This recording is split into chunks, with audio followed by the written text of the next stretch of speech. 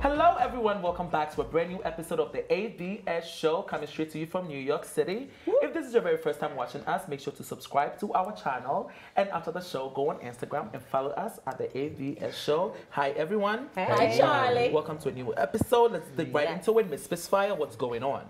Malawi. Malawian secondary school.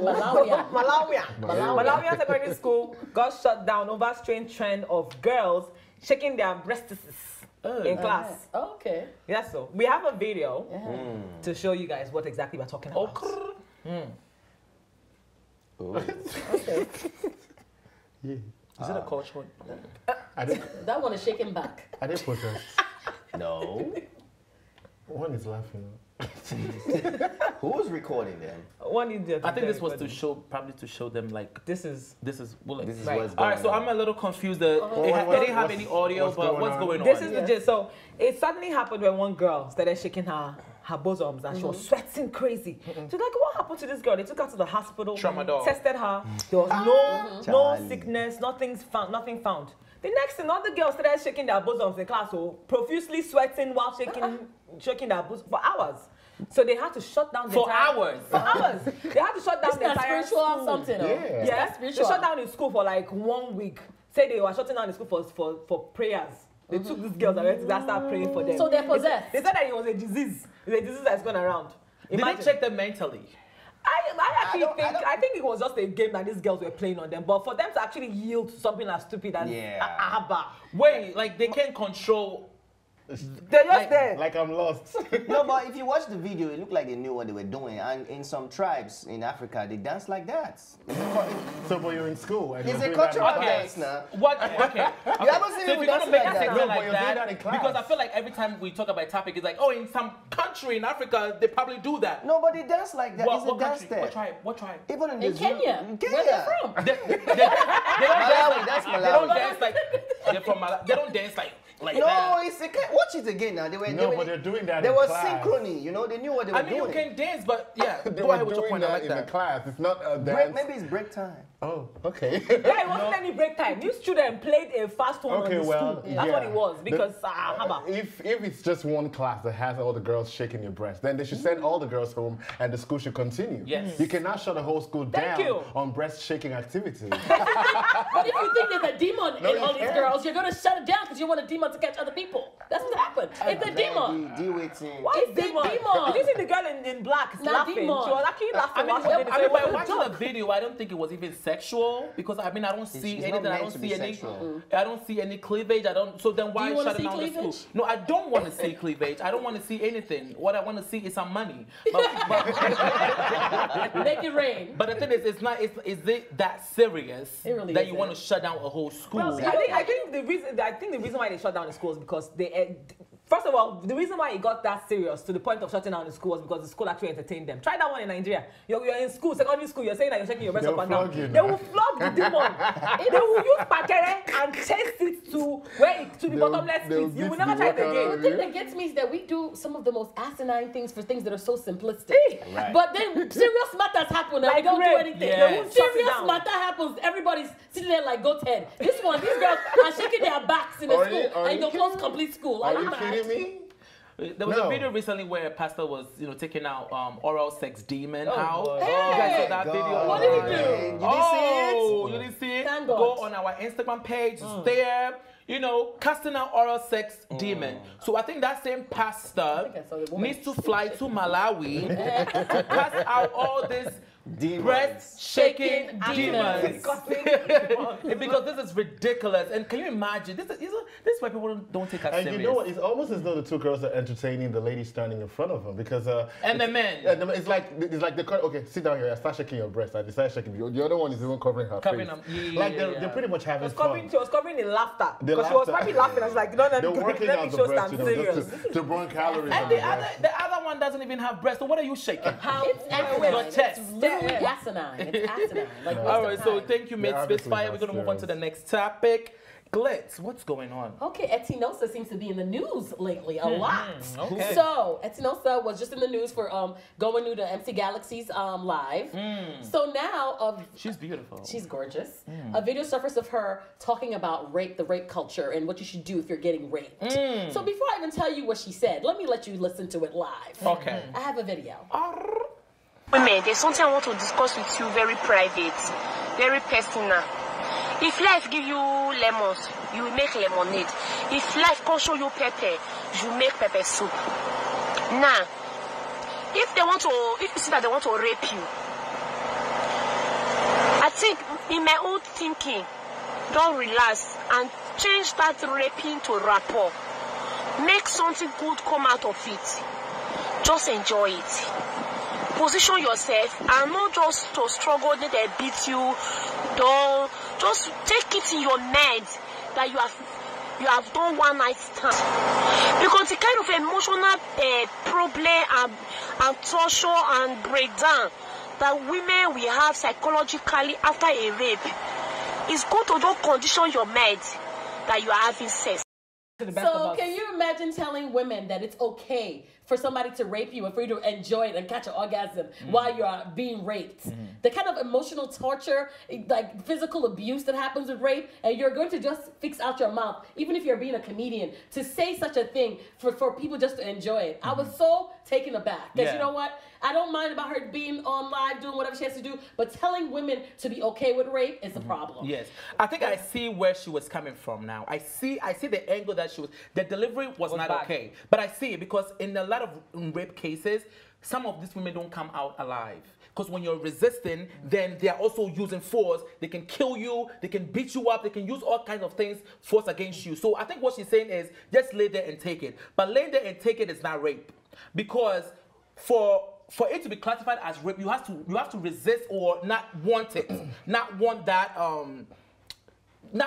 intercourse. Yes. But if you just lay there, in a way, it's a consent. You want it. So I think, I see where she's coming from. Yeah. I see it. No, the thing is, she's coming from a line of stupidity. Thank you. Because there's nothing that has to do with rape that you're supposed to enjoy as a person. Not enjoy. That's what I'm saying. Her words were not right. She said, keep quiet and enjoy it and think in your mind that you're having a good time so that they will not beat you or whatever. Yeah. It's the same thing as giving up your freedom, as being a slave. And saying, I don't want to die. The bright side you went to, I'd rather be a slave than die. That's exactly what she's saying. Because even if you get killed in the process of resisting rape, I don't know, I'm not saying it's a good thing, but I'd rather die if I'm a girl than be raped. Okay, she's not making it okay. I don't see her making rape okay. That's an I statement. Yeah, that's yeah. for you. That's what that's what I feel. Okay, Yeah, that's what I feel. yes, I don't think she's making it okay. And at the same time, this is a survival instinct idea. Yes. All right. Yeah. Yes. Because you get hurt, and you like a first friction is gonna hurt you, and that is the memory that you live with. First friction. How many of rape. women have no, laid hold there on. and got killed anyway? Finish. First friction of rape is really gonna hurt you. That's the memory that lives with you've been you. raped. All right. So that's a survival instinct that she's dishing out right there. Even though she's not really presenting it the way, I don't think she's articulating it well. Yeah. And that's a concern, thing. She used some of the words that she used. I don't like. She used words like enjoy it. It's a little. So it's like maybe people educating you on what you should do when you're getting robbed. Yeah. It's like being educated what you should do when there's a natural disaster. So she's like, okay, this is like I see it as a survival instinct to get out of the situation, and that's how I see it. It's not okay. We are like horrible people here. Debbie, what do you think? I'm tired. Okay. You're tired of what? Okay, Max. You guys are acting as if we are saying rape people and enjoy rape. That's not what we are saying at all. That's not what. Debbie, what do you think? Rape is rape. Yes. Okay. Whether the first friction, as you put it, or first of all, the body itself, whether it doesn't know that you're being raped. After a while, your body produces fluid so that you can, the entry happens. Yes. So whether the first friction happens doesn't matter. You're being raped. Your mind telling yourself to change your thinking to you enjoying it is very, it's borrow me one English, it's ridiculous. It's ridiculous. It's ludicrous because you have somebody on top of you who you did not give consent to. It could be an armed robber. Yes. It could be a cultist.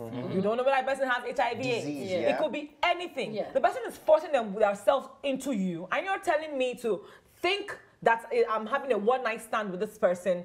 I should just think of it because of the long-term effect. Either way, you're still going to have that long-term effect. Either way, your mind is already violated. You know that your body is being violated by somebody. Let's talk of gang rape, you know. Exactly. Like so 7 you guys. saying that just lay down there and take it and just try to get ecstasy from it. That is ridiculous. A lot of times, comedians in Nigeria particularly, they take pokes at rape as though it's something they're trying to make a light. They're trying to make light of the situation of rape, but there is no making light of that situation at all. People have died from being raped. People have living diseases from being raped. People have children. They have live evidence of being raped. So you're telling someone to lie down there and take it, and so that they don't have that long-term effect of that rape is preposterous.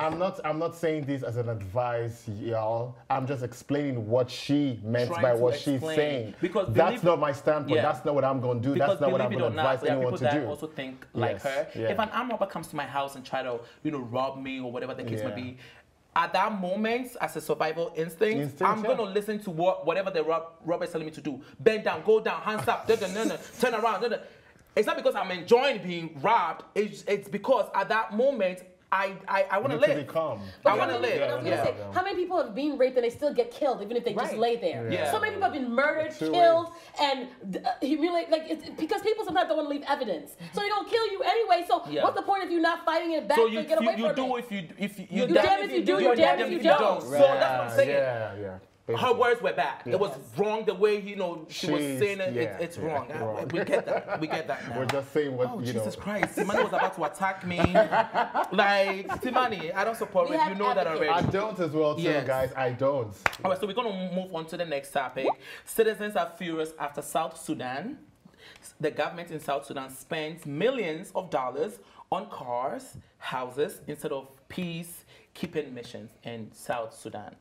You guys hear the story. So South Sudan committee are overseeing the fragile transition from their civil war that happened, and they have been approved of $185 million. But instead of them using that into their peacekeeping mission, they are spending that on vehicles, food, and home renovations. Citizens are not happy about it. What do you guys think about the story? When you say peacekeeping mission, like there's peace now, the war is over, right? So food, we have to keep the infrastructure peace. is also something. I feel like spending the money on food, I don't know about cars, but spending the money on houses and on food is something the people need. Is it for the people or is it for them? That's the question. If it's for not politicians, I don't need to be. Is it for the question? Because somebody, if you're spending it for them to be shining, then it's not good. It's for the people. Because then we know South Sudan is, it's not one of the most successful. It's horrible. Like it's not horrible, but it's kind of like there's a lot of work that needs to get done. So if they're spending on their own shine, I think it's not right at all. Yeah, because they went through their 5 conflict war that killed almost 400,000 people. So they are going through their peace transition. So now Japan gave them like $1 million, and they are now using it for what it was meant for. They are buying expensive cars, which means expensive repairs when the car messes up. So they're not using the money. Listen, my people, this is why they don't take us serious. They don't. This is why the foreigners don't take us serious. They don't. The Western countries don't take us serious because they give you money. Use this for this. Right. Yeah, for this purpose,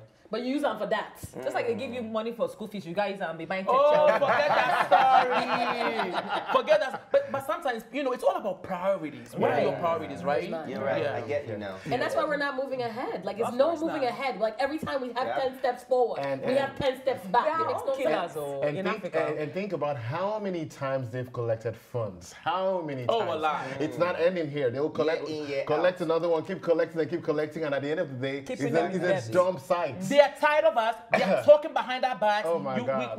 We were coming back for more funds. Like, what happened to the last money I gave you now?